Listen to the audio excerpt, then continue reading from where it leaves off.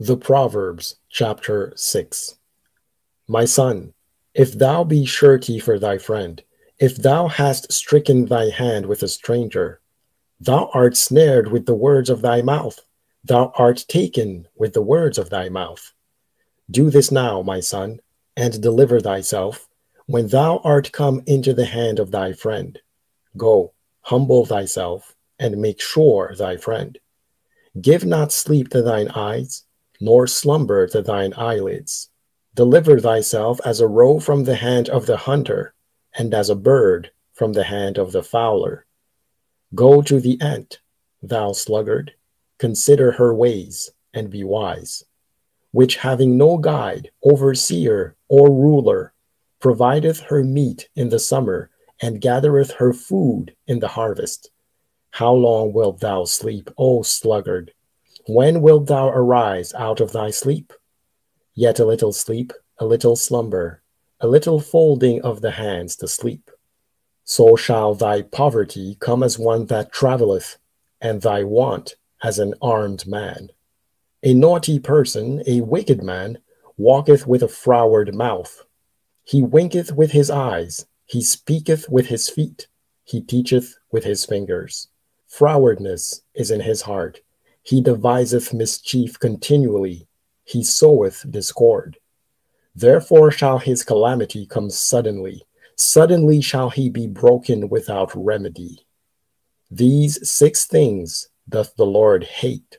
Yea, 7 are an abomination unto him: a proud look, a lying tongue, and hands that shed innocent blood, an heart that deviseth wicked imaginations, feet that be swift in running to mischief, a false witness that speaketh lies, and he that soweth discord among brethren.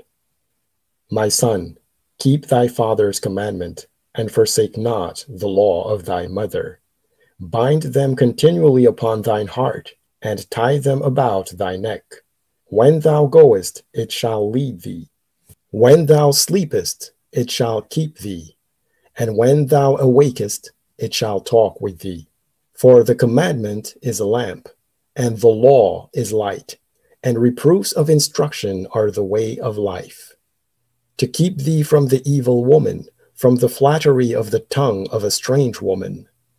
Lust not after her beauty in thine heart, neither let her take thee with her eyelids.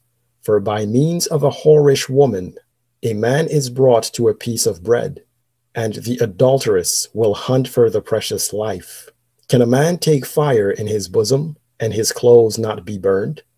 Can one go upon hot coals, and his feet not be burned? So he that goeth in to his neighbor's wife, whosoever toucheth her, shall not be innocent. Man do not despise a thief, if he steal to satisfy his soul when he is hungry.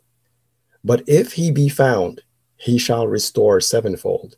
He shall give all the substance of his house.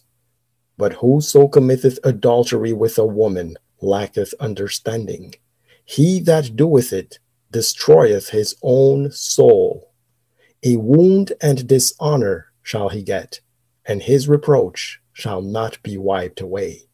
For jealousy is the rage of a man, therefore he will not spare in the day of vengeance. He will not regard any ransom, neither will he rest content, though thou givest many gifts.